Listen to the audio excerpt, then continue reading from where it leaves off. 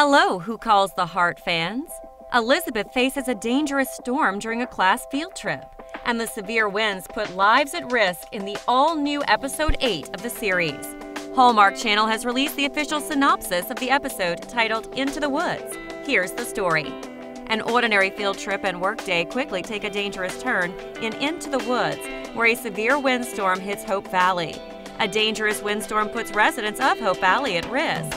Meanwhile, Elizabeth takes half the class on a field trip in the woods, while Carson is the substitute teacher for the rest.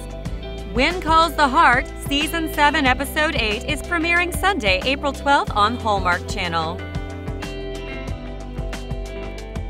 Thanks for watching, and if you enjoyed the video, please make sure to press like, subscribe, and share the video with your friends.